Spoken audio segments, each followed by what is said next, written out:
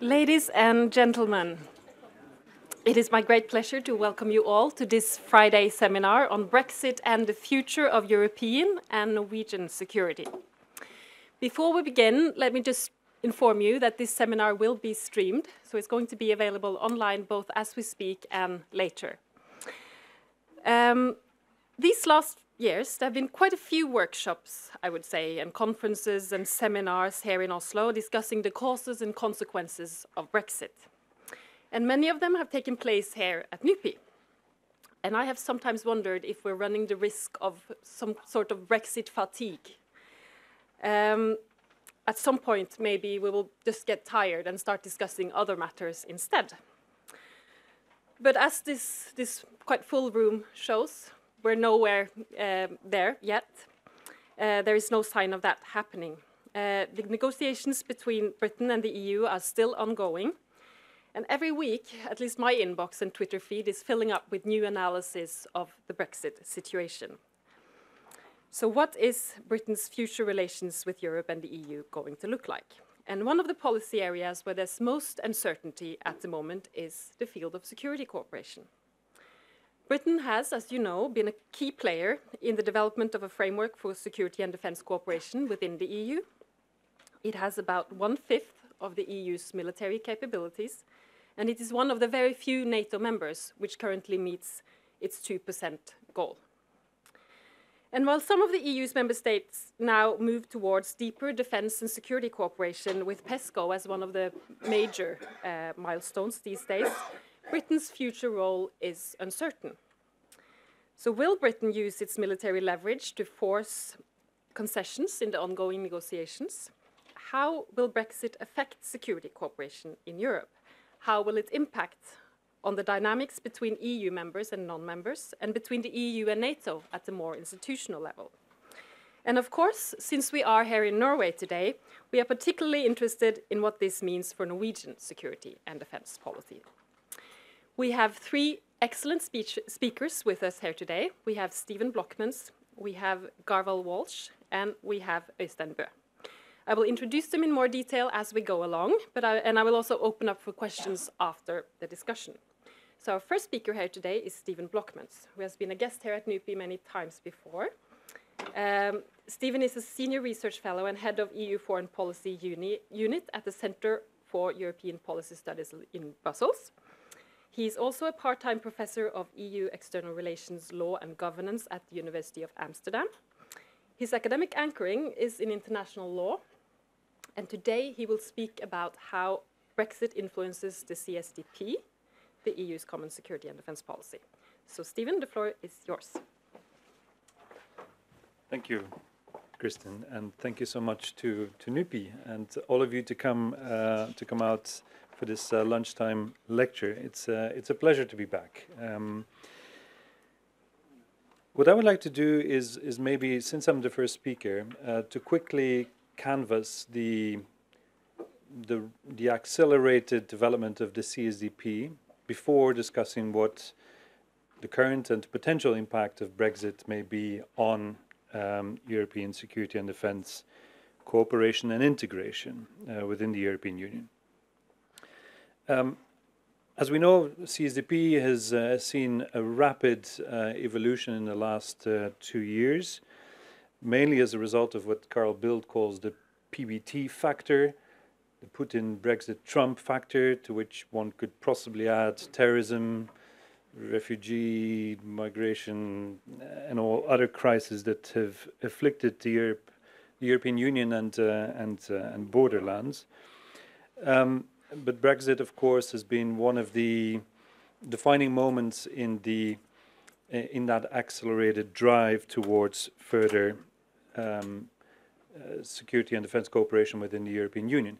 In fact, we've seen 2 days after the UK referendum, the EU sign off, at least in the form of a presentation, on a strategic reorientation process with the presentation, as I mentioned, of the European Global Strategy, the most concrete part of which deals with security and defence cooperation and integration.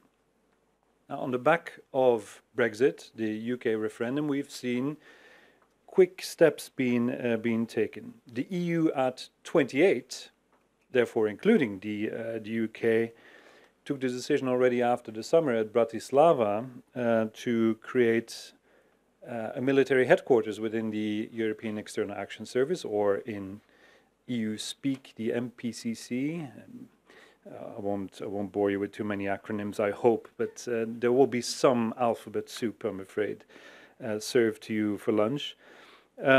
We've seen, of course, the European Commission advance work on the European Defence Action Plan since then, with the launch specifically of a European Defence Fund, which opens up a research and capability development window in the area of defence, with some limited money available until the end of this multi-annual financial framework, and the promise of 1.5 billion euro annually for the continuation of that fund, if and when budget negotiations, taking into account the withdrawal of the second biggest contributor to the general budget, come to fruition, with, after 2020, €500 million annually being spent on research and €1 billion on capability development. So EDF, not to be confused with the European Development Fund, of course, but the European Defence Fund coming online, and a supervisory system which ought to bring more transparency in member states' defence budgeting, planning, under a so-called CARD, or Coordinated Annual Review for Defence. See it as a kind of semester system, as we know it from the Eurozone, voluntary in basis, in principle, very light regulatory framework, or rather built on peer pressure than legal enforcement mechanisms. And then finally, in December of 2017, we've seen the Council adopt a decision formally launching PESCO. It was already mentioned, the Permanent Structured Cooperation in the area of security and defence, with 25 of the 28 member states. Britain not participating, Malta, which has but a small coast guard, not participating, and Denmark, which has a permanent opt-out of CSDP, not participating either. So if anything, I think the sub-conclusion to this seminar could be that the impact of Brexit has been to spur the rapid development of defence cooperation and integration in the European Union, whereas this was traditionally stunted by notably the British government, but not only, when the UK was perceived itself as a full-fledged member of the EU. It still is formally, of course, but we've seen it adopt a more constructive attitude on structural integration efforts within the EU since the UK referendum.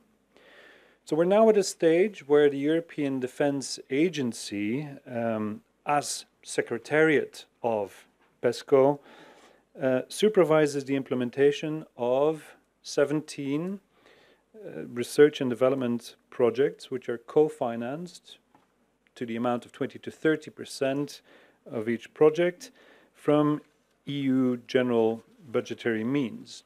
And soon there will be more projects floated. Projects include the creation of a medical command, cyber coordination platform, cyber emergency response teams, and even a new infantry fighting vehicle. And some have criticized these projects for their limited scope, perceived inability to plug strategic shortfalls in the area of defense, also the voluntary nature of PESCO itself, lacking, as I mentioned, a legal backstop to enforce commitments, political commitments.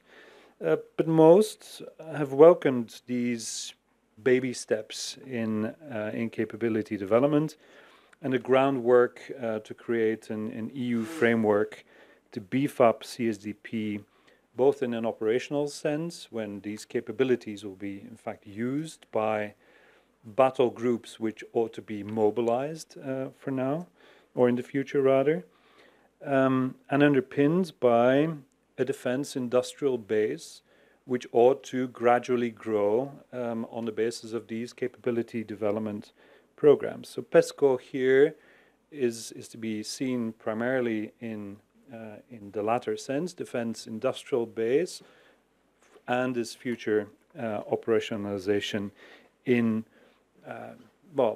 standby force packages of a number of member states. And the proponents of this whole system, of course, stress also the peer pressure that it puts on participating member states to actually spend more on defense, more towards the 2% goal which they've agreed to at the Wales summit within NATO, as well as 20% on equipment development and 18 other commitments, political commitments entered into.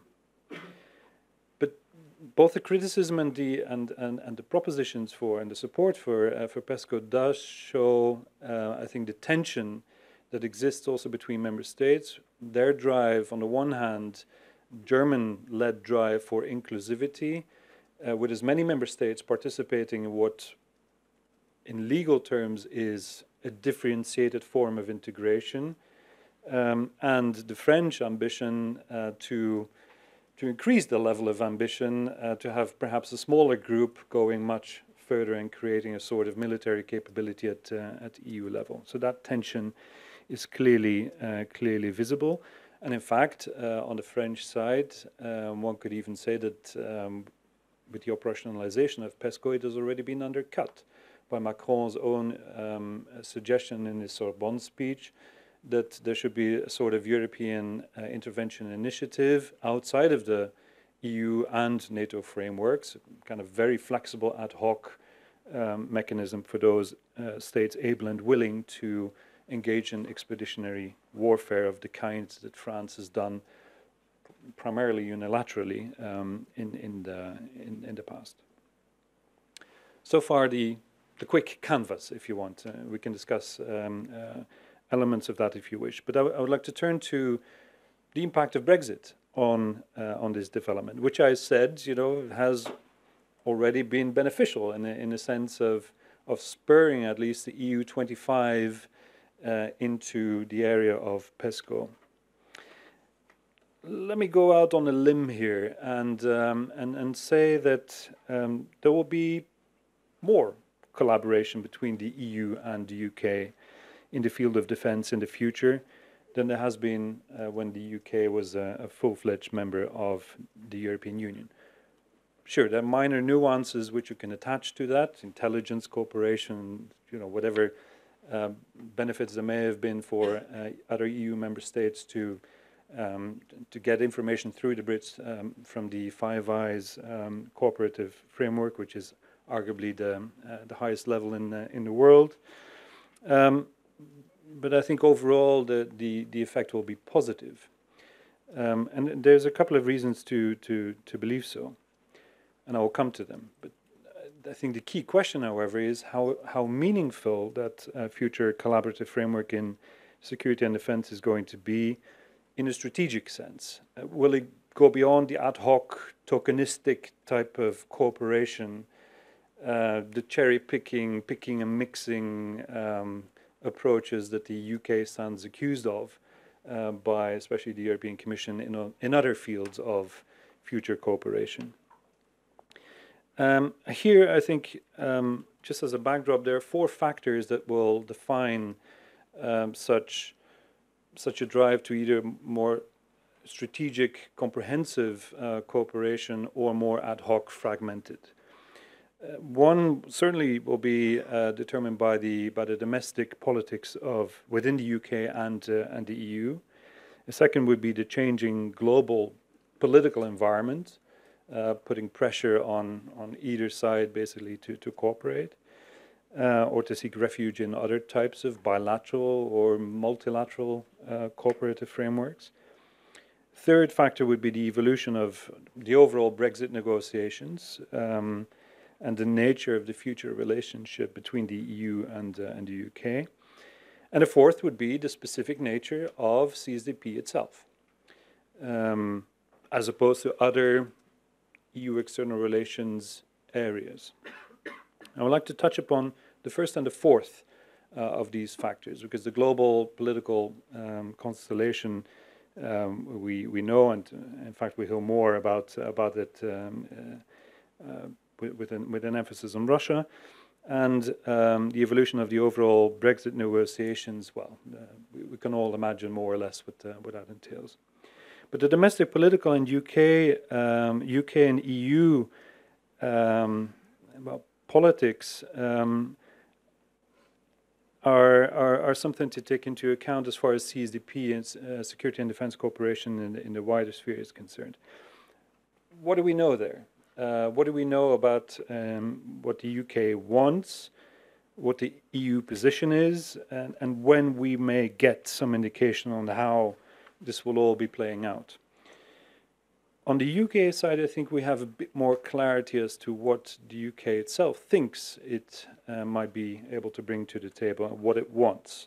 We've seen a series of policy statements. We've seen a non-paper circulated. We've, of course, had Theresa May's Munich Security Conference speech. And I think from all of those documents and speeches and statements, there are three messages that come out. One is, keep EU arrangements open, inclusive, flexible for UK engagement, essentially an appeal by the Brits to the EU, to the Commission in particular, to be creative in future shaping of such arrangements. Two, consider UK priorities. We've seen, especially in the Munich Security Conference speech, an emphasis on developing capabilities in cyber and space, mentioned by the Prime Minister. Of course, also access to the European Defence Fund, to the European Defence Agency in this respect. And three, gives a seat at the table. Mainly the PSC, the Permanent Security Council, a political and security committee of the council, and essentially sending out a message: we have the money. We spend 40% of the total European R&D on defense. We have money, and therefore we have influence, and we want to basically trade the two. On the EU side, we've seen the Foreign Affairs conclusions of 2 weeks ago, which essentially have delayed a decision on third country participation in PESCO. And the European Commission has so far also excluded third countries benefiting from EU budget spent on R&D and defense, except of course for the well-known situation of Norway. We can talk about that later. But otherwise, it's been publicly, at least, silent about what the EU wants from future collaborative framework with the UK and CSDP post Brexit. And then finally, and most crucially, I think, on the fourth factor that I mentioned, the specific nature of CSDP. Here, I think we need to make a distinction as to what that collaborative framework for the future might be between, on the one hand, the operational side of CSDP, and on the other hand, the structural institutional setup within PESCO. On the operational side, the UK, and it was mentioned, is a formidable player, of course, but not so much in EU context itself, not in CSDP. It ranks as the fifth biggest military contributor to CSDP operations, but the seventh in terms of civilian missions. And in overall personnel given or provided by EU member states to CSDP, it accounts for about 4.2%. So that's not a whole lot. So the UK chooses different channels, basically, to project its its force towards external conflicts and crises. Second observation in this respect in the operational sphere is that this is primarily ad hoc in nature, and the definition of the rules of engagement as such, with contributions by third states, is defined so as to match the circumstances of each case. Plus, third countries assume their own costs in participating in operations according to the distributive key which the EU provides under the Athena mechanism.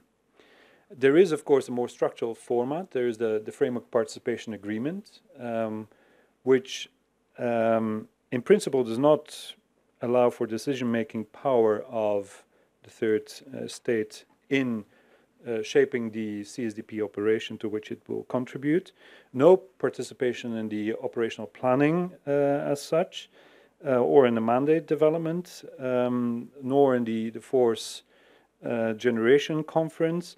But there is a participation for third countries in the committee of contributors, and the decision shaping process, of course.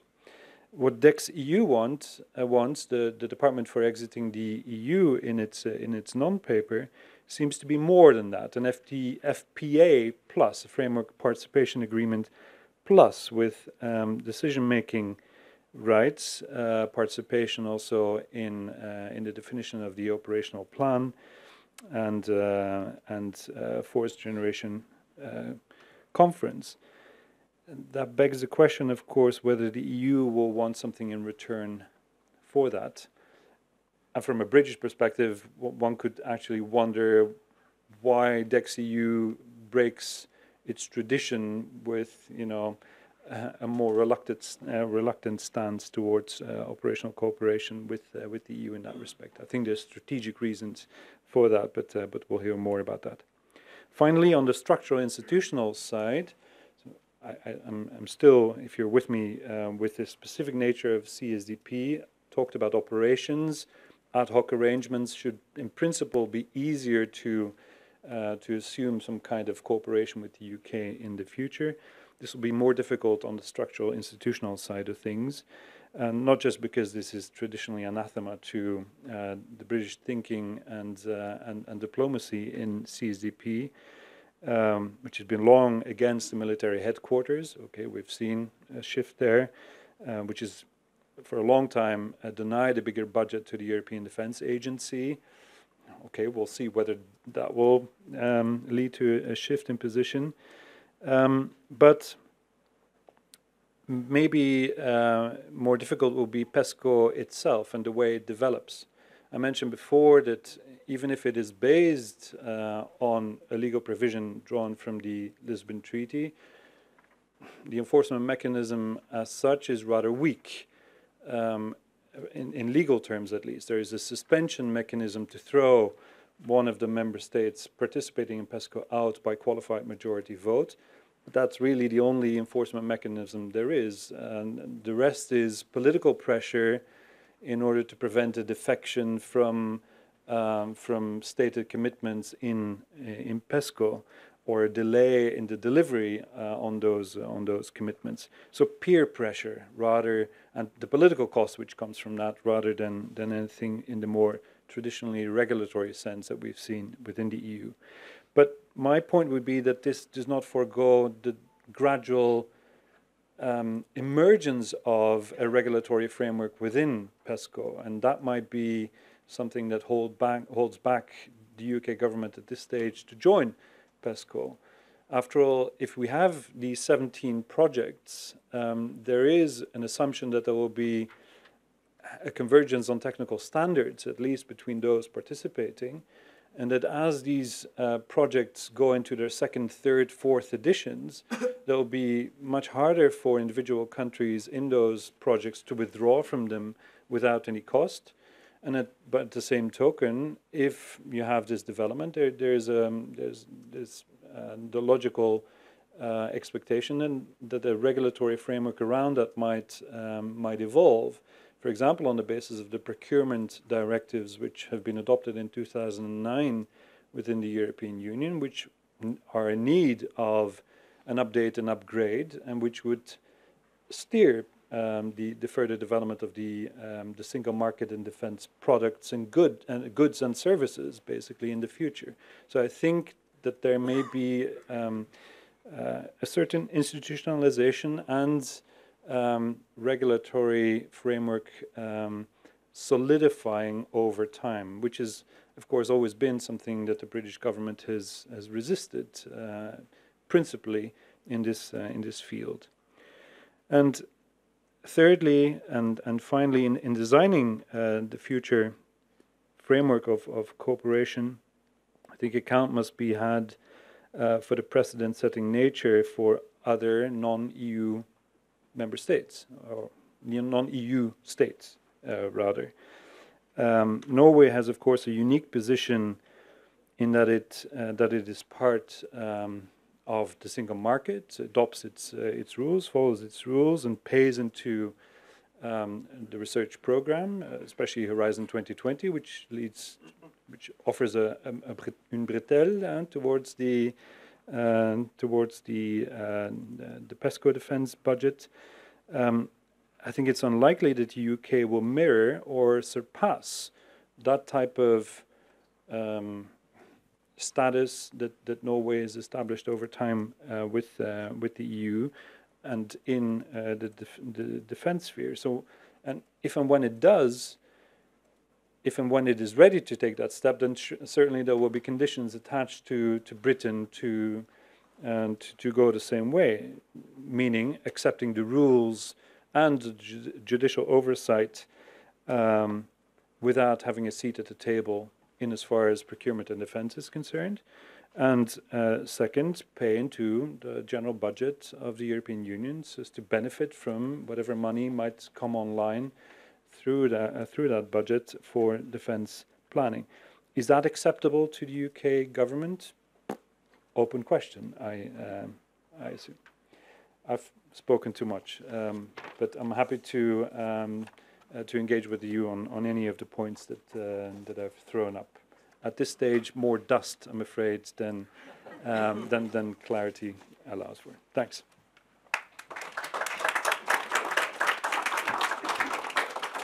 Thank you, Stephen, for a very clear presentation about something that is quite unclear still. Our next speaker here today is going to speak a bit more about the British side of things. Garvan Walshe is the CEO of Brexit Analytics, which is an organization that provides technically informed advice on how Brexit will affect businesses.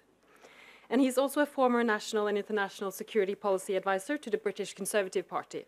So he has a bit of insight, I think. Today, Garvan will speak about an issue that is extremely timely given the events this week in the UK, namely Brexit, European security, and the dimensions of Russian power. So, Garvan, the floor is yours.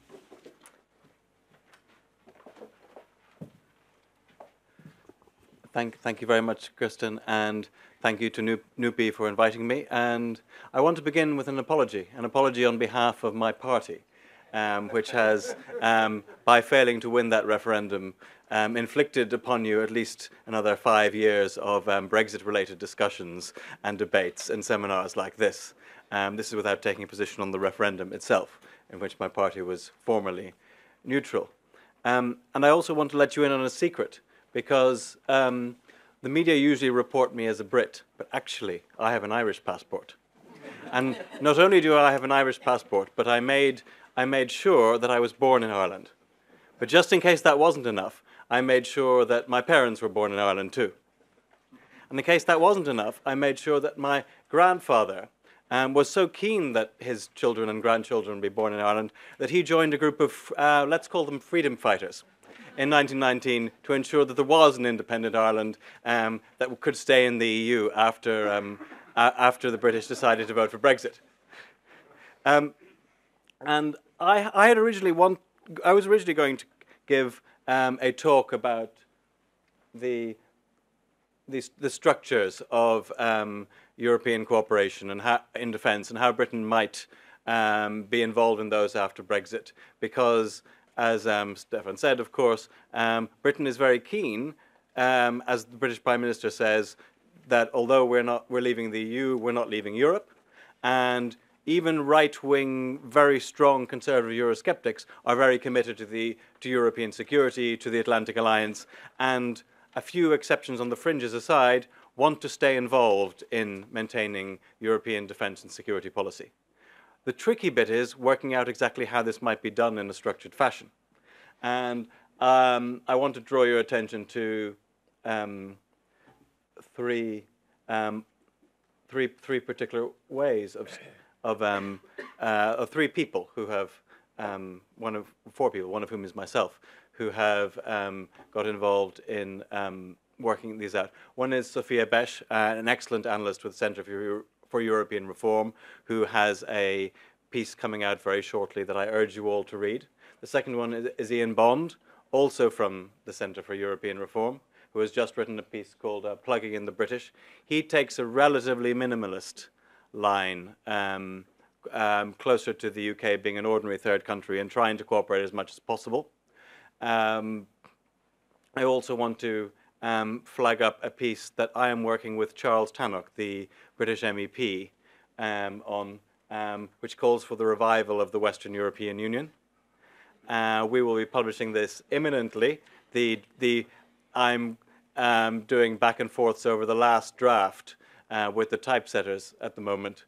And among the things we're talking about, and perhaps the most radical proposal in this, is for a shared defence market, so that Britain and Europe can continue, despite this mess of Brexit, somehow to benefit from non-discriminatory defence procurement across this area. And we're making this argument that in this particular case, this exception is justified, though of course other people would describe this as cherry picking. This is something we repeatedly deny. But this week has been a very important and serious week in European security and and particularly in Britain's role in European security. It saw the assassination of a former Russian spy who had been exchanged with the British by a nerve agent made by the Soviet Union of an enemy of Russia in Britain. Now, Russia, of course, denies this in the same way that Russia also denied invading Crimea. Russia also denied being involved in shooting down of the MH17 aircraft. And Russia denies a lot of things.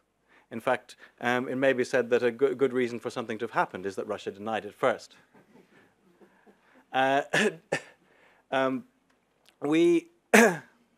So it's an opportunity not just to talk about structures, which are incredibly important, and which Stefan has explained in tremendous detail already, but also to talk about what the structures are for. Because it doesn't quite make sense to define structures without having missions to use the structures in the first place. And there are clearly two sources of political instability, two major sources of political instability that affect Europe at the moment. One, of course, is the instability emanating from what I would say is the collapse of the Arab nationalist model of governance in the Middle East and North Africa, coming at the same time as a heightened Islamic revivalism that is partly related to the battle for influence between Iran and Saudi Arabia, and all the wars and conflicts and refugee flows and state failure that come from that battle and that process. But the other issue that affects us now, and it should have been clear since 2008 when Georgia was invaded, is Russia, and a desire by the Russian state and by Vladimir Putin to recover some of the lost influence, to recover some of the influence that Russia lost as a result of its Cold War collapse. He famously described the collapse of the Soviet Union as the greatest geopolitical catastrophe of the 20th century. And he's decided to use Russia's resources and power to go about remedying what he sees as that mistake and failure. And this matters particularly. This matters particularly because Brexit has led to a convulsion in British politics.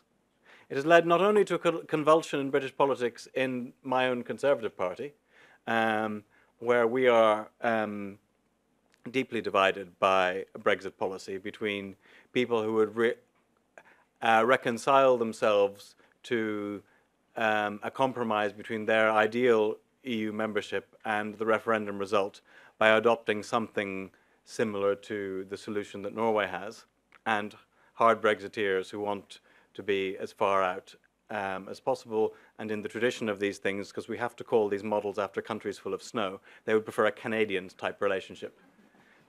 And then, but it's also convulsed the Labour Party. And it has led to this particular man, Jeremy Corbyn, to be, who pulled off an astonishing feat of taking over the Labour Party from the extreme left. It's allowed him to consolidate his position. It's allowed him to entrench his position and be able to lead and embed a new kind of position in the Labour Party. And I give you this picture because I took this picture myself. It was in the middle of the referendum campaign, and instead of campaigning for the official policy of the Labour Party, Jeremy Corbyn was addressing the Communist Party of Great Britain in Trafalgar Square in London on May Day 2016. I happened to be there and snapped this picture of him. And this is important because just this week, as Theresa May announced the results of the investigation into the poisoning and announced the conclusions that this was in fact the Novichok agent produced by the Soviet Union, and that Russia was responsible for this assassination. Jeremy Corbyn instead of trusting the intelligence services of the country he hopes to lead, decided to echo the Russian line, which is that yes, perhaps it could have been, but perhaps it had been some chemical agent that had gone astray somewhere. And someone, perhaps from another state, it had fallen off the back of a lorry, as a famous British comedian once said. Perhaps it had been something else. And he repeated this remark in an article in The Guardian today. So as well as this, he is someone who is skeptical of the British nuclear deterrent. He is on record as being skeptical of the value of NATO.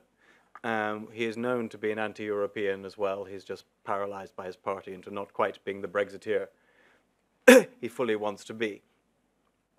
But despite all this, and because Brexit has led to the defection from the Conservative Party of prosperous middle-class urban voters, he's doing very well in the opinion polls. The traditional view would be someone like this would have taken over the Labour Party, and Labour would have fallen down to about 20%. Instead, they're about 40% in the polls, roughly the same position as the Conservative Party.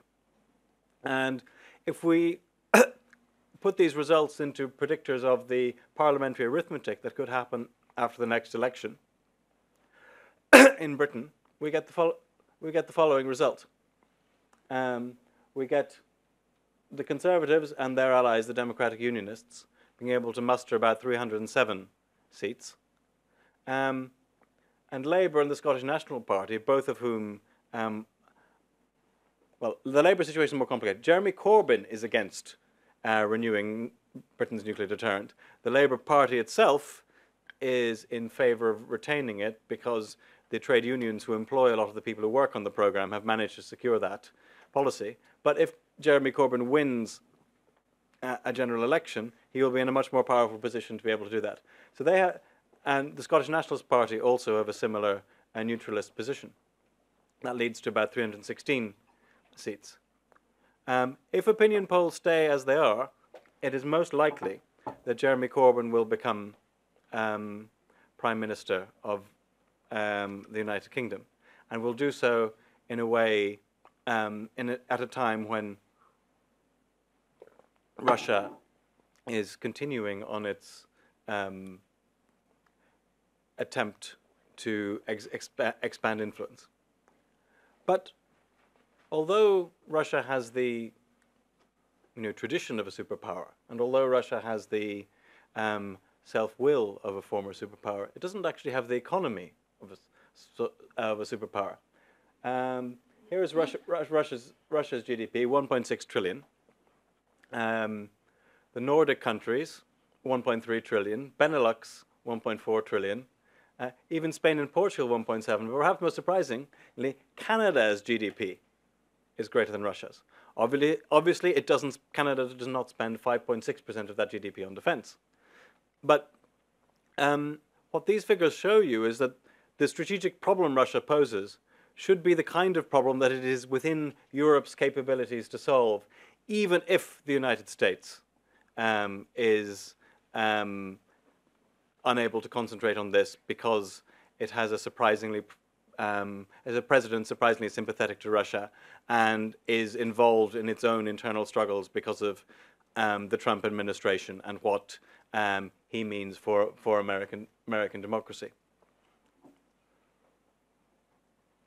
But in order to do this, we need as Europeans to start thinking about the dimensions of the Russian approach. To think about it's not simply a military threat, though the military threat is there, and NATO exists to deter and counteract that military threat. Sorry, you were taking a picture. I'll put it back. This table is also available on Twitter. But Russia's approach, because it is a smaller power, isn't to use direct force, but to seize opportunities, to take advantage of its willingness to push the boundaries that other states committed to defending the international order are not. And I would say it does this on these 5 dimensions. And we need to have what, when I did counterterrorism policy, we would call a comprehensive approach. We need instruments across our political institutions that are able to deal with each of these dimensions. And counteracting Russia, therefore, has to be, or securing ourselves against Vladimir Putin's policies, needs to be something that will extend beyond purely military area to other areas as well. So Russia's military forces are well known. There's the PAD exercises, their involvement in Ukraine, their invasion of Georgia, even their attack on an American military base in Syria under the guise of a private military company very closely linked to the Kremlin called Wagner, which did not go very well. This stuff is well known. Secondly, there's the question of its famous energy weapon. About 10 years ago, it used to describe itself as an energy superpower. It cut off gas to Ukraine. It has constructed at very great expense pipelines across the North Sea to try and allow it to supply Western Europe without having to supply Eastern Europe at the same time. This is an area in which the EU has been very effective at counteracting Russian policy, and not least helped by Norway. As I was getting on the plane from Brussels, advertised on the jetway was gas from the company formerly known as Statoil that said, European gas from Norway. Saying, don't worry, your gas is safe with us. So here, and through a network of interconnectors, through the use of LNG, and through other measures, it's possible to counteract that Russian influence. The third area is corruption. Because Russia is an extractive state, it's very easy for the people at the top to have vast resources at their disposal and put them to the service of Russian foreign policy objectives in the way that other countries do not. They're able to. So Paul Manafort, who was recently named in the Mueller one of the Mueller indictments in America, can obtain the services among other people of a former European chancellor. This does not seem to have been Gerhard Schröder in this case. The Politico reported it was a former Austrian chancellor. But Gerhard Schröder, of course, works for Gazprom. That's a well-known. Well, that is a well-known fact. And while he doesn't do anything that could be described as corrupt, what is happening here is that Russia is buying influence in a way that would be that does not work in the interests of the publics of Europe and the interests of institutions in Europe. And there are other countries where institutions are weaker than they are in Germany, where they where Russian influence is significant, where anti-corruption institutions are under pressure. And it should be the job of particularly the countries with strong institutions in Northern Europe and in the European Union as a whole to work out how they can strengthen the enforcement of anti-corruption measures across the European space. This is one of the ways we can limit the advance of Russian influence and the power of unaccountable Russian money in European politics and continue to protect our interests. The fourth element is ideology. Unlike in the Cold War, Russia doesn't have an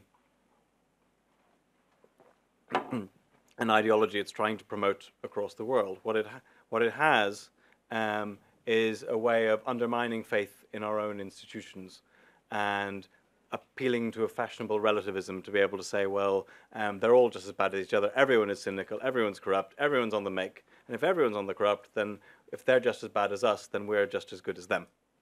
This allows, and it promotes this through its state-owned media. It promotes this through the kind of moral relativism that has been displayed by the leader of the Labour Party in the UK, and through plenty of other fields. And question is how can we respond to that? How do we build up enough faith and defense of our institutions so that we can protect ourselves not just against Russian manipulation, but also against genuine domestic populists that Russia seeks to assist?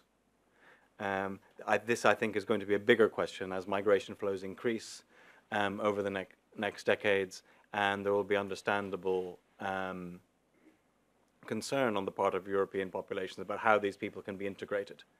There are some examples in this area may come from the way Germany has managed to develop a strong political culture following World War II. It doesn't see itself just as a neutral liberal society, but it thinks it's got important political values that it can defend and should be defended by the constitutional system of the German state, and I would argue by other European states too. Fifth one is algorithms. We hear an awful lot about how Russia has bots, how Russia has social media, how it has troll farms. It's all true. They're not doing anything special, though. They're just doing what commercial companies do in ordinary marketing activities to sell products. They've just simply put that into a political device. What we lack are the policy instruments and the organizations to counteract this kind of activity. There is a very important European disinformation center, counter-disinformation center, sorry, in the External Action Service.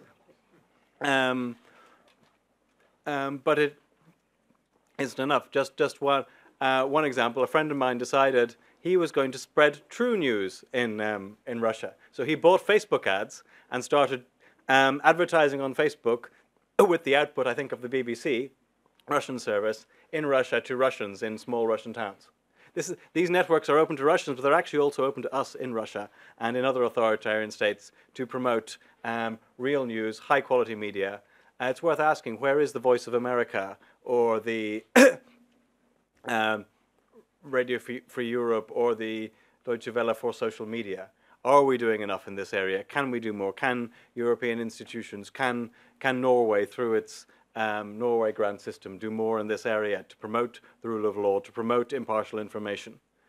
These are all parts, I would argue, of a comprehensive approach.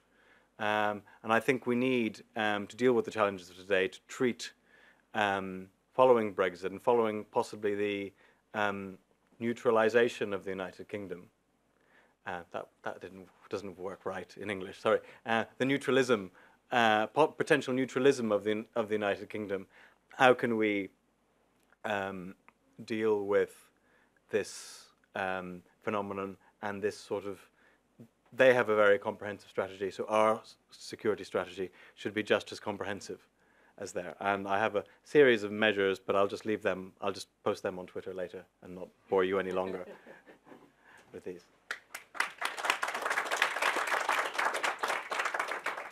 So thank you for that, Garvan. I think you supplemented what Stephen said very, very nicely. You talked about what I think in his four-level structure was the global political environment and how that impacts on what is happening now. And I think our next speaker will take us a bit closer to home, to Norway. Øystein is Norway's incoming ambassador to NATO. We are very pleased to have you here today. He's currently a senior advisor in the Norwegian MFA, where he's had a long career, and he's also been a state secretary for the Norwegian Conservative Party in the Norwegian Ministry of Defence. And he's going to talk about Brexit and security defence policy in a broader perspective, but also more specifically from a Norwegian point of view. So thank you. The floor is yours.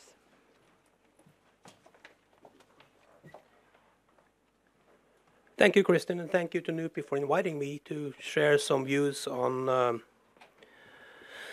and thoughts on Brexit and the security policy and defence implications. As you mentioned in your introduction, that's a tricky task because it has not, this particular field has not been in the forefront of the discussions and the EU-UK talks. So it's much about guessing, qualified guessing, I hope. And you have to bear with me if I overlap some of the things that Stephen said, because I touch on many of the same issues. As we understand, Brexit will no doubt have great implications for the UK and for Europe, and it will also affect, most likely, third countries, like Norway. And of course, then the views on how that will happen depends on where we stand. Norway, we have placed ourselves outside the EU and inside NATO. Then again, we have to be careful not to oversimplify this, because as you all know, we are much more than we have much more of a relationship to the EU than just not being a member. And while we put much emphasis on our transatlantic link, we definitely also work closely with our European allies and our EU partners. I need only mention the EEA agreement, third-party arrangements, military contributions, and so on. And it's important for Norway to maintain the two strategic windows, both towards the Atlantic, the transatlantic, and towards Europe. Seeing a development towards new dividing lines in Europe or across the Atlantic would run against our vital interests.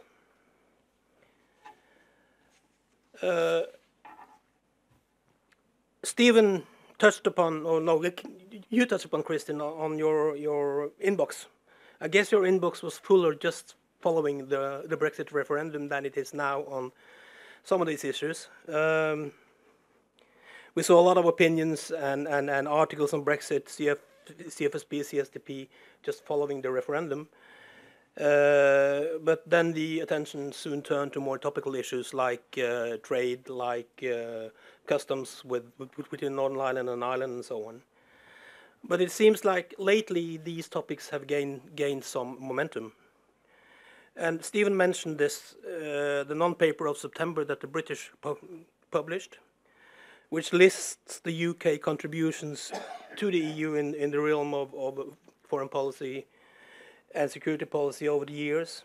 It also lists the UK expectations for their participation in the CFSP and the CSDP following their departure. And it sets the tone by emphasizing that the UK envisages a future cooperation with the EU that is special in nature and is, I quote, deeper than any current third country partnership and reflects our shared interest. Of course, it remains to see whether the EU agree to that, and whether this will be the result. But given our close relationship with the EU, we will of course follow very closely this development. And then, just a bit more than a week ago, the President of the EU Council, Donald Tusk, he sent to the 27 Remainers his draft guidelines for the EU relationship with the UK after Brexit. In presenting these guidelines, Mr. Tusk said the following: the increasing global instability requires our uninterrupted cooperation in defense and security and foreign affairs. This is about the security of our citizens, which must be preserved beyond Brexit. The draft guidelines, they do not address defense and security in detail, but they clearly state they wish to have an as close as possible partnership with the UK in security, defense and foreign policy. They aim at a situation, and I quote from the guidelines, with no gap in the EU-UK cooperation as a consequence of the UK withdrawal from the Union. They also set forth that a future partnership should respect the autonomy of the Union's decision-making and foresee appropriate dialogue, consultation, exchange of information, and cooperation mechanisms. Furthermore, they have a prerequisite that it needs to be an agreement on security of information. So far, these guidelines has just been put before the EU 27, and it remains to see how they will look like in the end. Our assessment of today, as regards the UK, is that Brexit will not have any immediate negative consequences for the UK's military role or for NATO, which is important to us. The UK has said that after Brexit, it will give even greater importance to NATO and to multilateral cooperation, something that we welcome. And it's a fun fact that following the British withdrawal, 80% of NATO's defense expenditure will come from non-EU countries.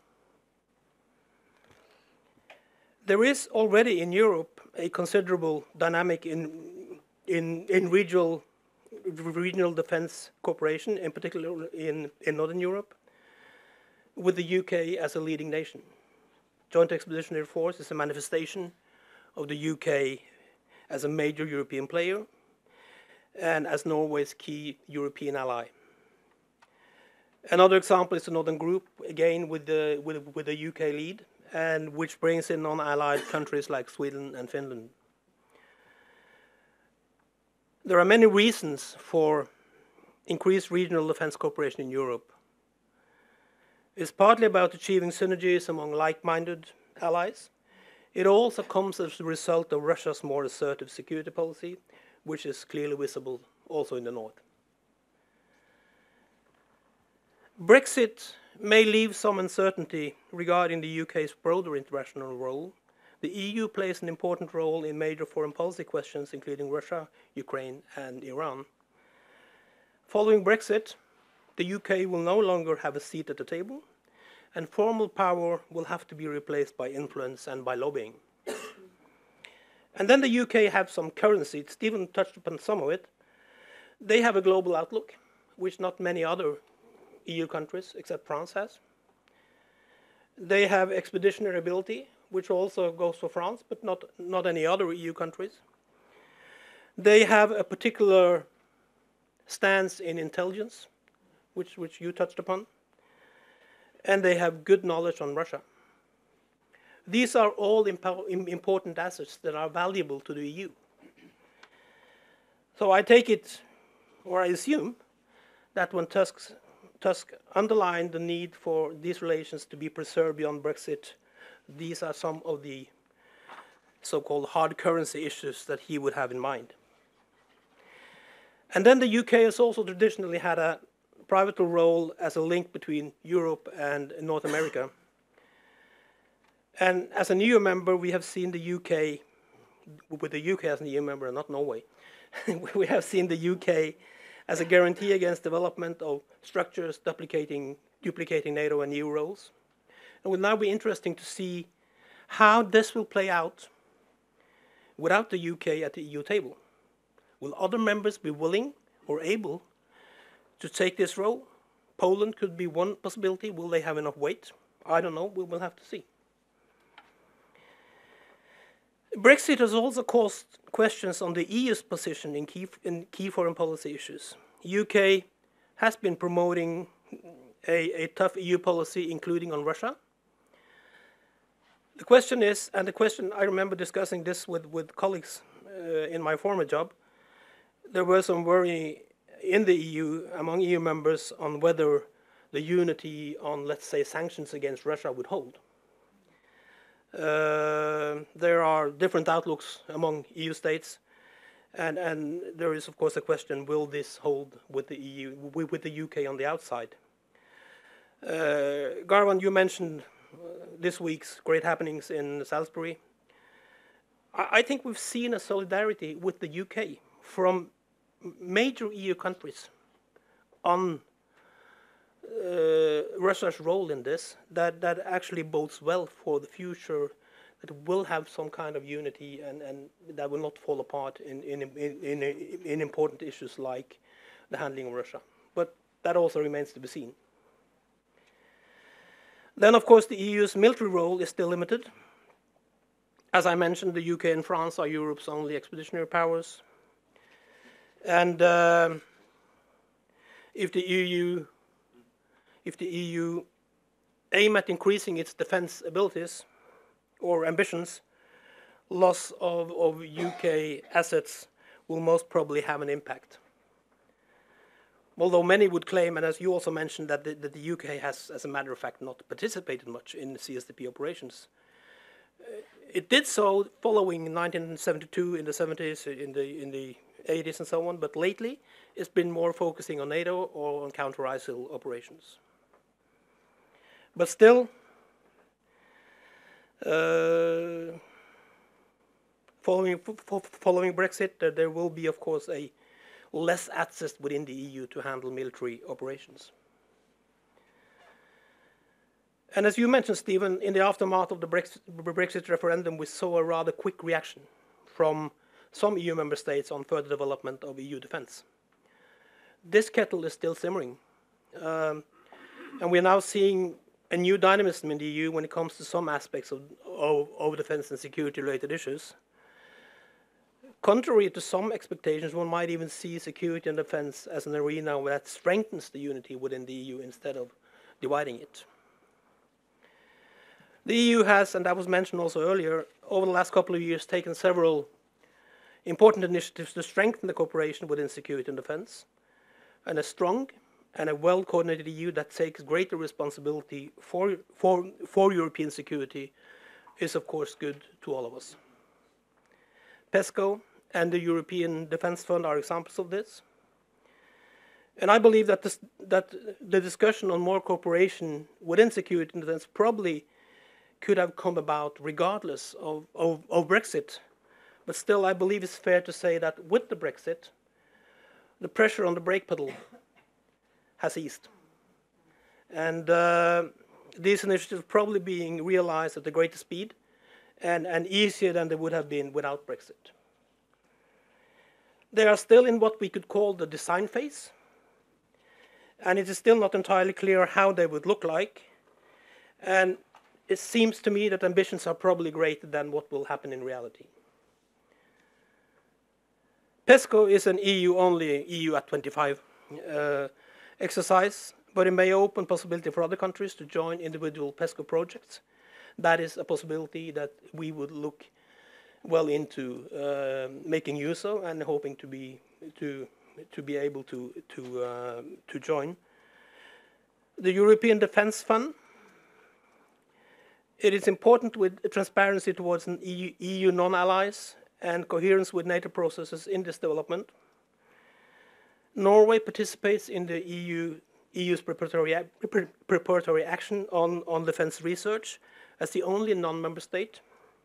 And we believe it important that we are also invited to participate in the European Defence Industrial Development Programme. We believe that Norwegian participation would be of mutual interest and benefit to all parties involved.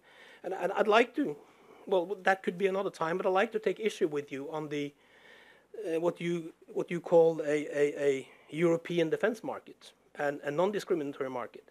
If there is one failure of the latter years in the defense acquisition sphere, that is, to my mind, the EU Defense Material Directive, which is not working properly, which is not creating the non-discriminatory market it was supposed to do. Still, both the UK and France don't really let others into their own markets. But that's another discussion.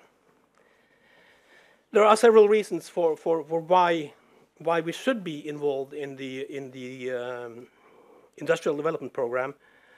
High-tech Norwegian defense industry, integral part of the European market, or at least we should be, and we're also heavily involved in defense research. Summing up, Brexit is a key moment in European history, and the next few months, next year, will be crucial. The climate in the negotiations between London and Brussels will obviously be key. So far, I've been saying, there is really no incentive for the EU to give the Brits a very, very good agreement if they think about, signal effects and so on. But there are also many other aspects to play in there. So far, defense has not been at the heart of the negotiations. But if the temperature rises, it could spill over into the defense area. And I believe it's important that pragmatism prevails over prestige, in particular in defense and foreign policy. There are clear incentives for increased European defense cooperation. But of course, it's a key question whether this will take place inside or outside the EU, or preferably, but much more difficult, in the interface between NATO and the EU. The present uncertainty underlines the importance of a deepened cooperation between NATO and the EU, based on the joint declaration from Warsaw. We see progress in this process. There are already 74 measures agreed. So I think one of the most important is the one on military mobility in opening transport corridors through Europe, which is, to my mind, a very good example of the good deeds that could happen in this interface. And within these overarching frameworks,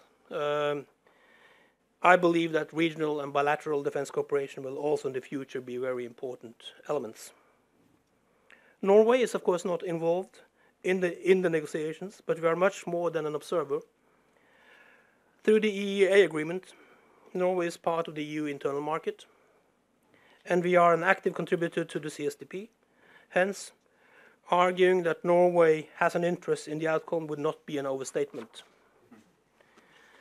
One question of interest in the wake of Brexit is, of course, the institutional ties that will develop between the UK and the EU related to the CSDP, regarding both security policy questions and participation in EU-led operations.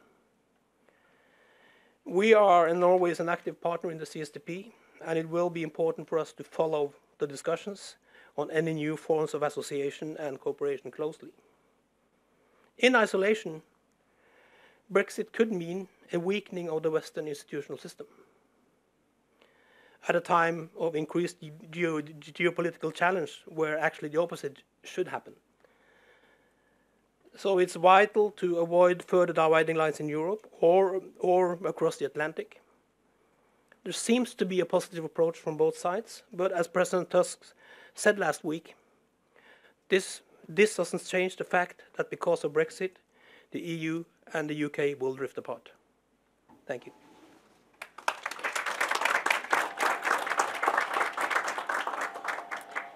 Thank you so much, Øystein. If I could ask all our panelists to please take a seat up here, and we will move over to debate, and we will also open up for questions.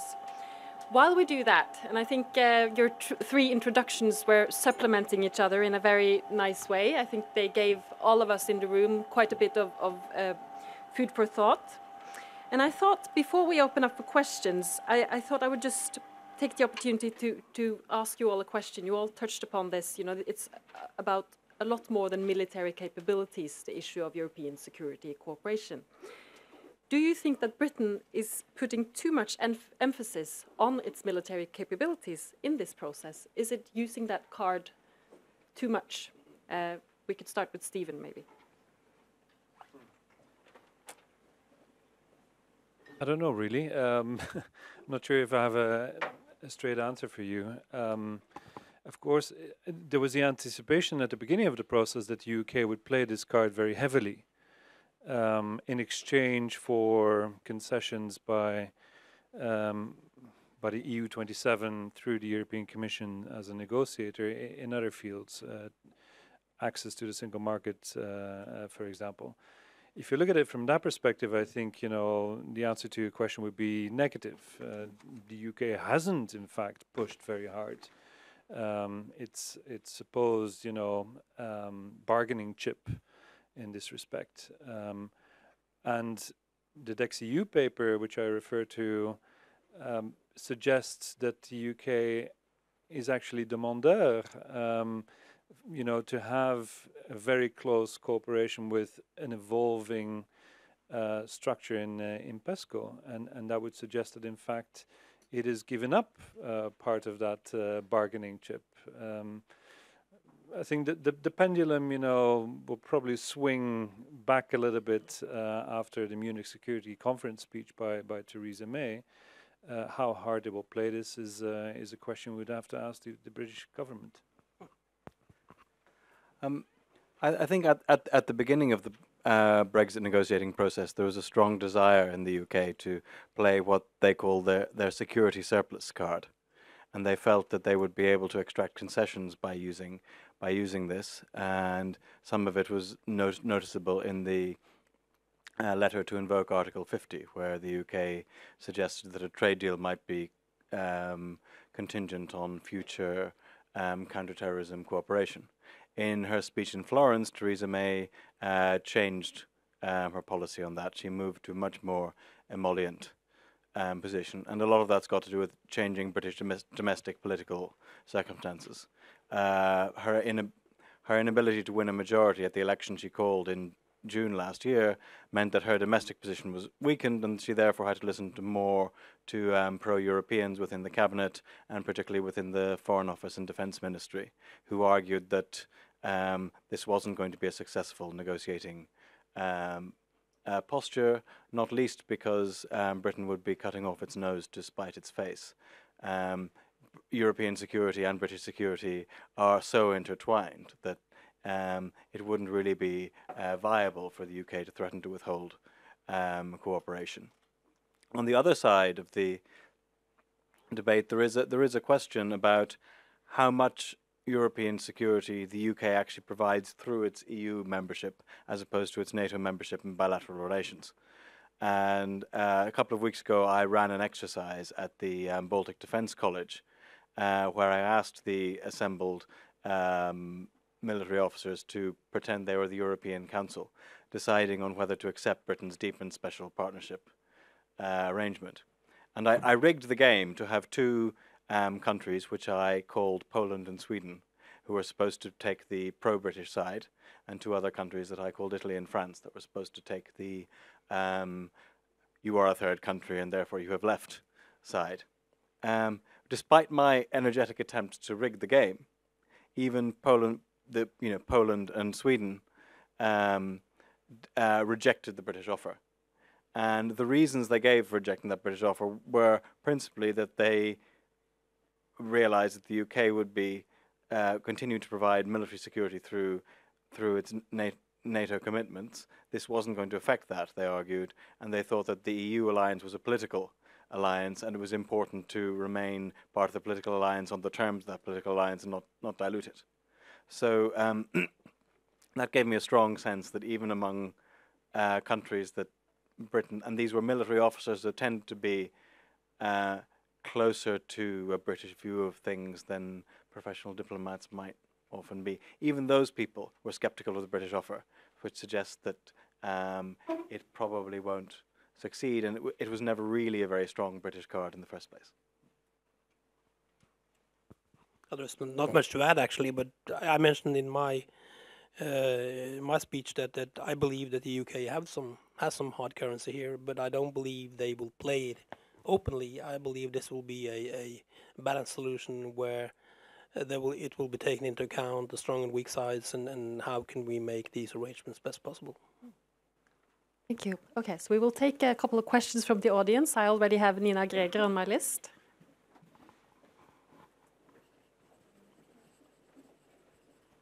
Thank you. Yeah, thank you for those very interesting introductions. These are really exciting times. I guess my questions will not be answered, but I'll post them anyway. It seems to me that there will be more of a split in this area now after Brexit, since, like Øystein just said, it's likely that there will no one now in the EU that can put on the brakes in the case of EU wanting to rather not supplement or complement, but sort of develop its own military capabilities now when the UK is, out of the EU. On the other hand, do you think that the EU-NATO relationship could actually be better and more interesting because the UK would be on the outside and then would, take an interest in getting that relationship up and going? Second comment or question is more about Turkey. Are there any sort of indications that Turkey will use this opportunity to try to get a security agreement with the EU and improve its position, right? Finally, what would be the best Norwegian strategy now? Would it be to sit on the fence and wait and see what's happening, or just go there and try to, walk down all the corridors and see what we can do in order to improve our sort of relationship with the CSDP and the EU in this area? It seems to me that at least the UK is expecting a lot more than the other third countries have ever, been able to manage to get in terms of an agreement with the EU. Thank you. Yeah, so these were three rather complicated questions, I'd say. So maybe we should give you an opportunity to address them. You're free to. You don't have to address all the questions, but if you would like to, Stephen, for instance, if you'd like to start. Oh, you may want to. On the development of the EU defense, as I said, I believe that the spoken ambitions are probably larger than what will be possible to come up with. And anyway, how we turn this around, we're speaking about the same resources. We've had that same complex when we spoke about, NATO and UN operations, about, it's the same soldiers, it's the same equipment. And to my mind, the EU-NATO cooperation, if that track can lead somewhere, it should probably lead us to a situation where we accept that NATO and EU have two different toolboxes. If you look at Ukraine, the EU toolbox would probably be much more useful than what NATO has in its toolbox. So I think that is, and this is not a question about duplicating or not duplicating, but it's actually a question of coming out with the best possible result. On Turkey, I won't comment that. What was your last question again? That was Norway's position. That I should know. No, I believe, we already have one of our largest missions is the EU mission. Their job is to run down the corridors and do exactly what you say, find out what's happening, be there when it's happening, and in the MFA system, we work hard all the time to get all the best possible solutions. Just start on the EU NATO relationship. I think that if the Conservative Party stays in power in the UK, I think it's a good opportunity for it to show that it's still committed to European security and Western security. And I think there will be a strong desire on the part of a Conservative government to do that. It opens up opportunities for cooperation. It opens up opportunities to persuade Britain that it needs to show that it means that it is committed to EU security.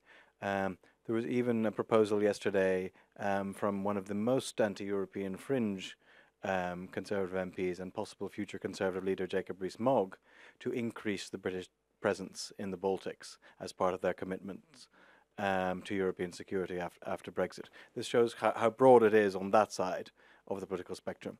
The other side of the political spectrum is much more problematic, because the Labour Party is divided on this, with its leader very sceptical of NATO cooperation and the EU, in fact sceptical of international institutions generally.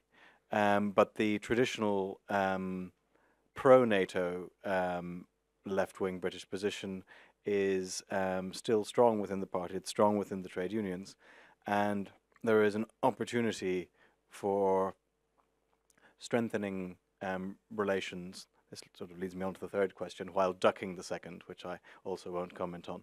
And the third question, it's, you know, there's a role for Norway and for the other Nordic countries, and for countries that are not thought to be conventional military powers, to work on the left of British politics and persuade them and act as sort of guarantors of that being involved in NATO isn't excessively warmongery, which is the fear. And if you can do that, I think you can go some way to binding even a far left British government into the international security structures.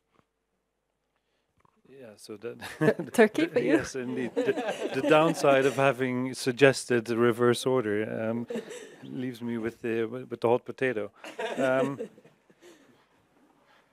Turkey's strategic alliances seem to shift by the week as opportunities or threats evolve. With Russia one day to the very bottom, and the other week, you know, full realignment. It would seem. With the US, we've seen Ankara's strategic posturing there too.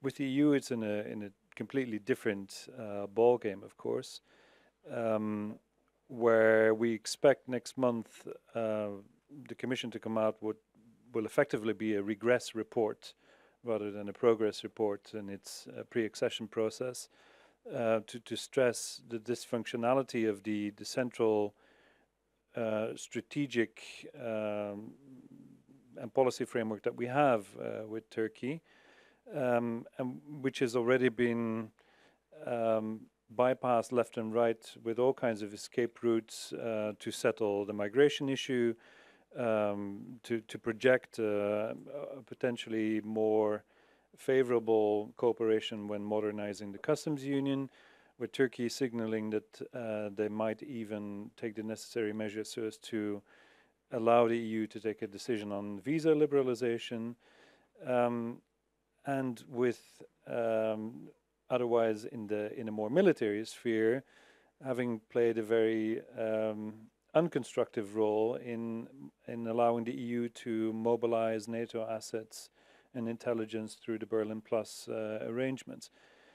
If you look at it from that perspective, more strategically, I don't think, you know, assuming that Turkey would want to jump on the bandwagon of Brexit and reassess its own strategic relationship with the European Union in a new security treaty, that it would avoid, you know, being caught by any of the other links which are under stress at the moment with the European Union. And particularly in this military perspective, the Berlin Plus arrangements would almost suggest that the EU would not be very favorable to offering too many concessions to Turkey in the security sphere.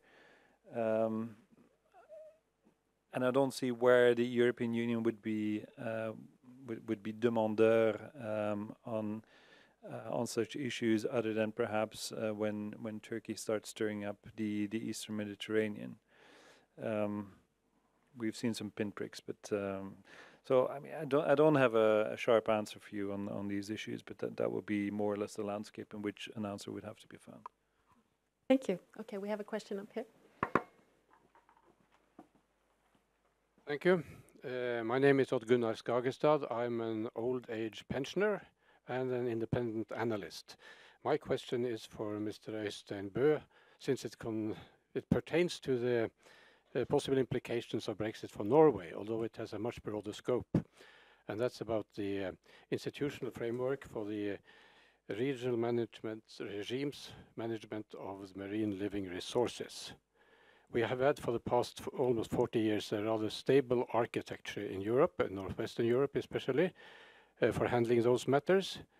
And in a year from now, if Brexit materializes, that's a big if, but nevertheless, in that case, this regime is going to evaporate. And we'll have a very complicated and messy process of renegotiating the fisheries agreements, the framework agreement between Norway and EU. We have to start negotiating a new framework agreement between Norway and the UK, and I'm not talking about the annual quota agreements and negotiations. So there is going to be a quite new situation, which I believe most people in responsible positions aren't quite prepared for. So my question is, what would you see would be the implications, politically wise, for the Brexit as far as Norway and also other European countries, the EU, as far as the management of living resources is concerned? Thank you. Okay, we'll take one more. We have Karsten Friis here. Thank you all for good introductions. If I want to summarize, I mean, none of you are alarmists. It looks like, this is gonna fare, I mean, from what you can expect, it looks like things are going quite well. The divorce and security will not have very negative implications for European security.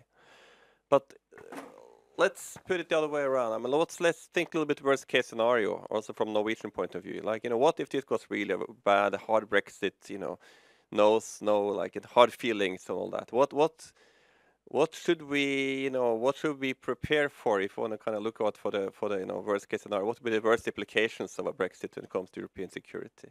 If you may, like, again, I know it's speculation, but nonetheless. And then on one question to Garvan, I mean, you talked about comprehensive approach to European security, and you talked about lots of non-military tools, as it were. You didn't really conclude what that means for Brexit. I mean, it seems these are all EU tools, right? In other words, you argued for them to remain, I guess. But could you maybe conclude? I mean, what does that? If that's what we need to meet the security challenges we're facing, how should that impact on Brexit from your point of view? Thank you. Okay, so maybe we should start with Øystein on the question from here, and then you could all do the worst case scenario, and then you got the specific question, Garvan. And thank you for the question, Gunnar. That's the kind of question you said. Good question. Next question, please. It's far beyond my competency to. I've been involved in the negotiations of spring-spawning herring from time to time, but this is a question I wouldn't be able to answer actually.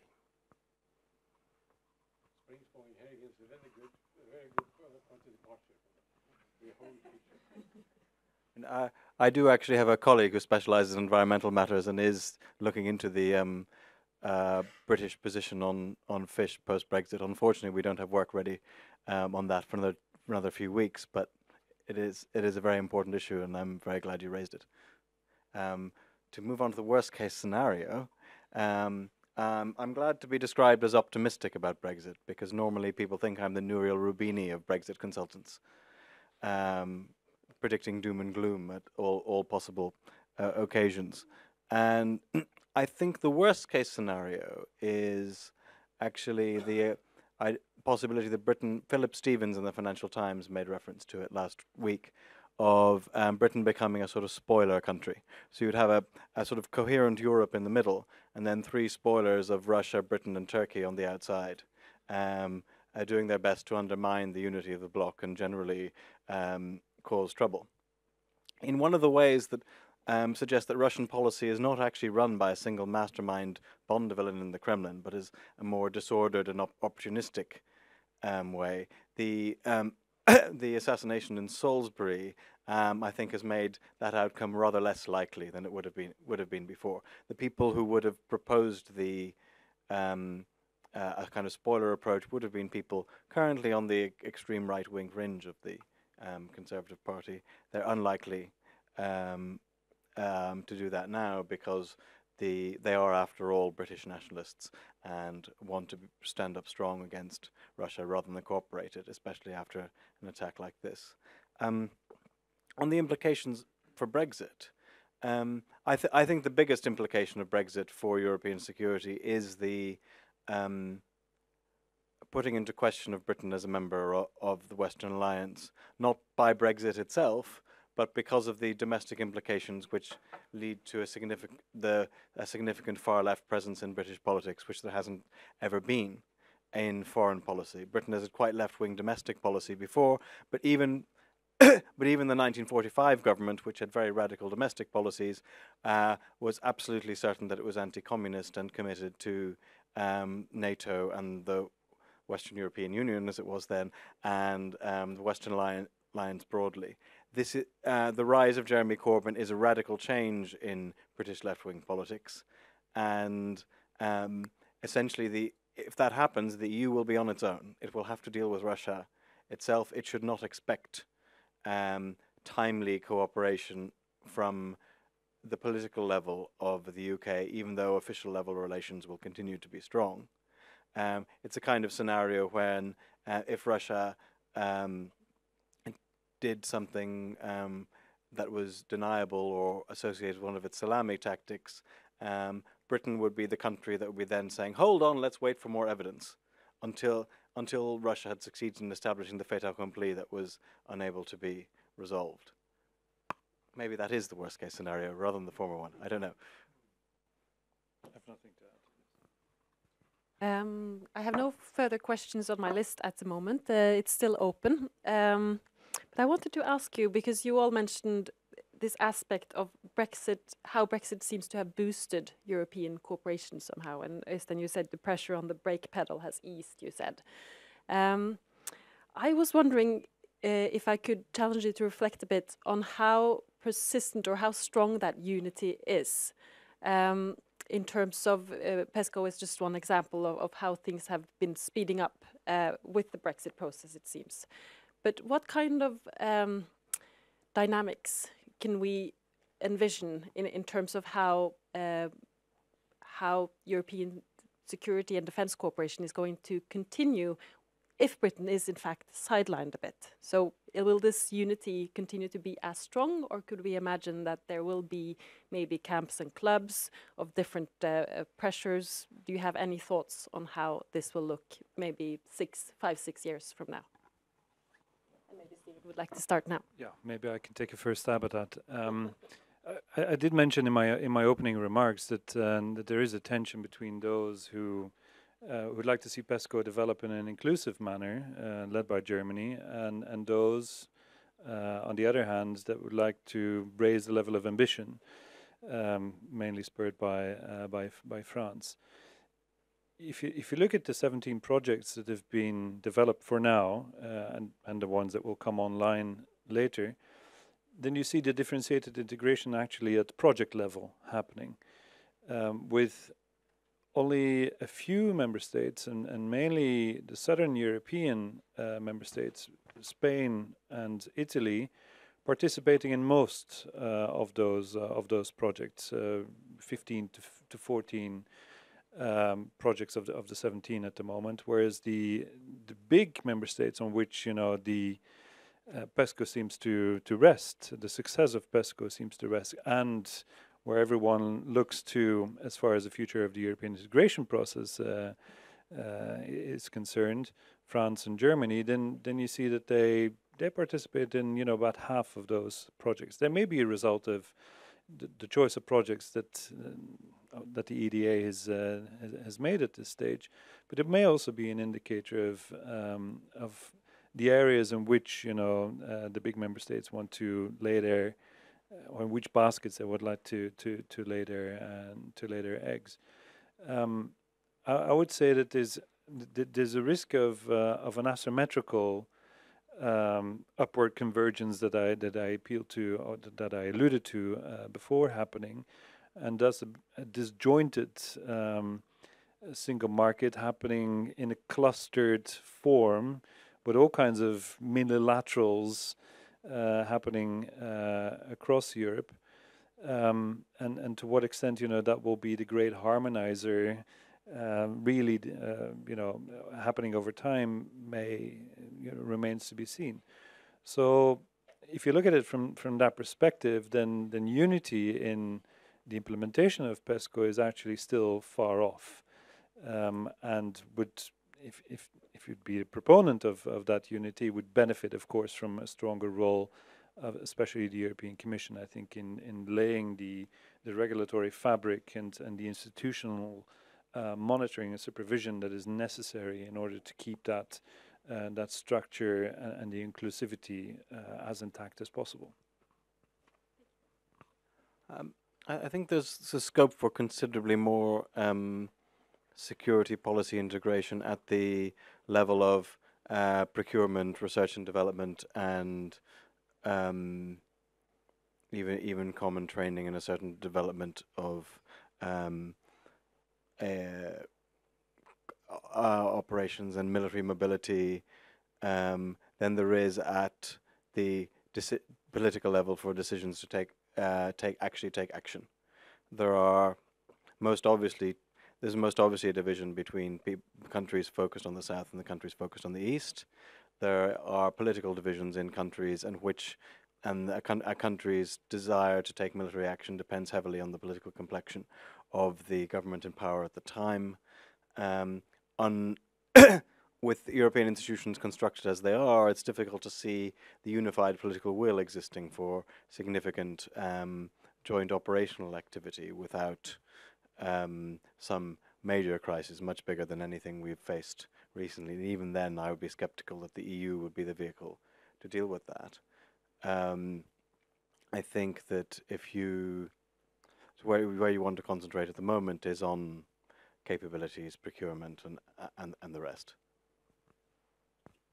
No, I tend to agree with Garvan. And, you know, as I said, a stronger EU, a more unified EU on defense is not bad in itself. It's actually Europe taking more responsibility.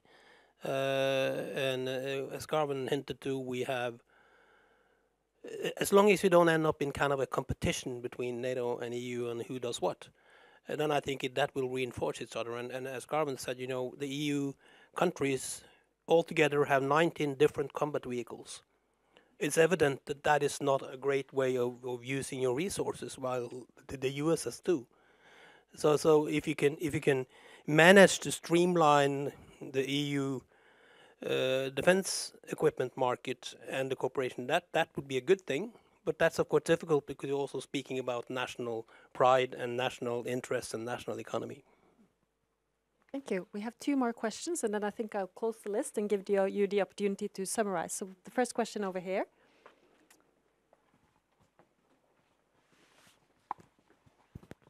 Thank you for very interesting presentations. To what extent do you think that the German-French axis could play a constructive role in the future? President Emmanuel Macron held his famous speech at Sorbonne in September, 2 days after the German elections. And we have now been waiting for a long time for this grand coalition, which was confirmed on the 14th of March. When and how do you think the relationship between France and Germany could develop? Thank you. And then we had a second question from Skagestad over here. Thank you. In your introduction, Mr. Walshe, Dr. Walshe, excuse me, you spoke about the developments taking place in the EU about lessening the dependence on Russian gas. I think you expressed yourself in rather optimistic terms. Personally, I think the developments are quite disturbing. When you look at the present construction of the Nord Stream 2, which not only do they have Mr. Schröder as one of the chairmen in Gazprom behind the whole scheme, but the Ukrainians, the Eastern Europeans, or the Central Europeans are quite, let's say, upset about what takes place. You mentioned delivery to the continent of Norwegian gas. That might help to some extent. I don't think we should overplay the importance. If you look to Denmark, they have already passed, or they are about to pass a law against against letting the Nord Stream 2 pass through their continental shelf. Obviously, there is a great deal of concern about what's taking place here. I would just wonder, what do you base your, let's say, your rosy views upon? Thank you. Okay, so we have one question about the German-French axis and one question about Russian gas, and you can start, Garvan, and then we will also include your concluding commentaries, I think. I'll start, and it's great to be accused of optimism twice in one seminar. The reason for my optimism in this case has to do with the Security of Supply Directive that the EU organised, which requires member states to have 90 days supply obtainable in their entirety from a second source. And this has led to the creation of bidirectional pipelines. With Lithuania, you have the floating LNG terminal, which, yes, could obviously be interdicted by Russian naval action, but there are steps being taken. Sorry. The reason for my optimism is the European Security of Supply Directive, which requires member states to ensure that their secondary supply is able to supply 90 days of gas. This has been achieved by bidirectional pipelines, by LNG terminals, in Lithuania's case by a floating LNG terminal. The only country for whom this seemed disproportionate originally was Ireland, which had to build an LNG terminal because it's at the other end of the continent, but would otherwise normally rely on gas from the UK. If the Brexit negotiations go really bad, well, you know, that may come in handy. This allows Russia to spend a lot of money constructing Nord Stream 2, but because of the territorial contiguity of the European continent, it's cheaper to subvert the Russian attempts by making sure gas can flow the other way. This can be complemented by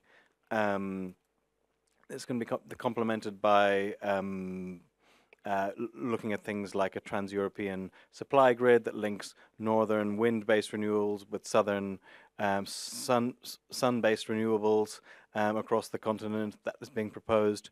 One area of concern I would point out is the surprisingly strong presence of anti-fracking environmental groups in certain Eastern European countries. And it would be very surprising to me if there has been no Russian influence in helping those environmental groups reach their current state of strength. I won't particularly comment on the Franco-German axis. I'll leave that to other people so that you don't hear even more of my voice. But thank you very much. I think these are interesting, very interesting political times for Europe and Britain. I would just leave you with the thought that it's not business as usual in the UK. We've been used to this country being a provider of stability and certainty. Now it isn't. It's divided. Its politics are volatile. Its economic outlook is very much dependent on its politics, and its political alignment is within the Western Alliance system is dependent on its politics. So prepare for a bumpy ride ahead. Thank you. I think we do Brussels and then Oslo, right?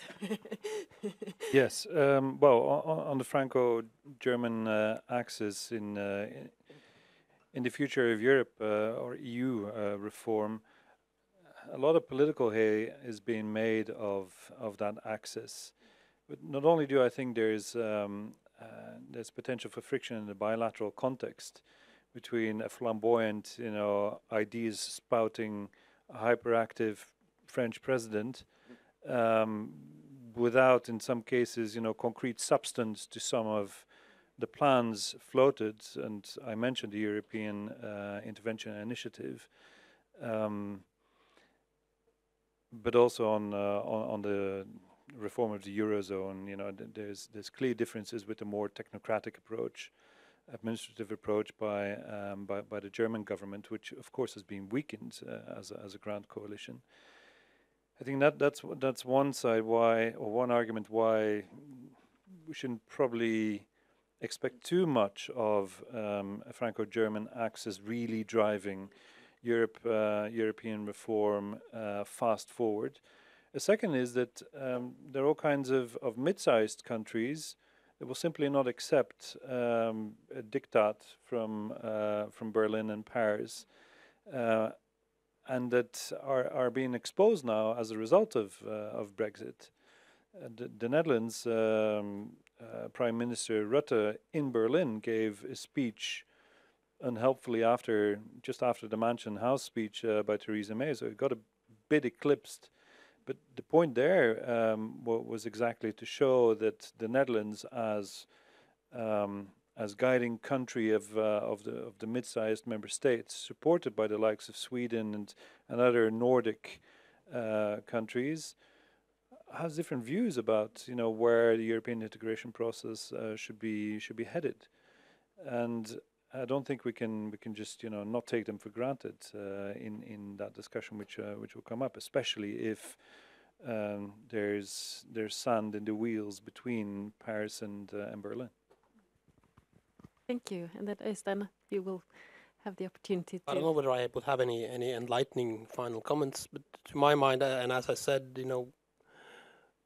the most important thing is to find solutions that avoid new dividing lines in Europe. And Karsten mentioned the worst case scenario. In any scenario, we would still have our EEA relationship to the EU. So we would kind of continue with that relationship to the EU. We would probably have a good bilateral relationship to the UK, but if, as Garvan said, the UK would end up as a spoiler, that would be that would create some dividing lines that would be in no one's interest. So looking at the kind of constructive approach that is now taken, looking at Donald Tusk's statement last week, I believe that this will find a solution that, given the scenario, given the situation, would be the best possible. Thank you all, three of you, for very good both introduction and also answers here today on quite complicated questions, I would say. I would also like to thank you all for coming on a Friday afternoon to NUPI to listen to a presentation of things that are really important and really interesting. We have more seminars coming up at NUPI. Please check our website to pay attention to what we are doing here. You can also re-watch this seminar if you like on our YouTube channel. And also other seminars are streamed most of the time we do. Thank you and have a good weekend, all of you.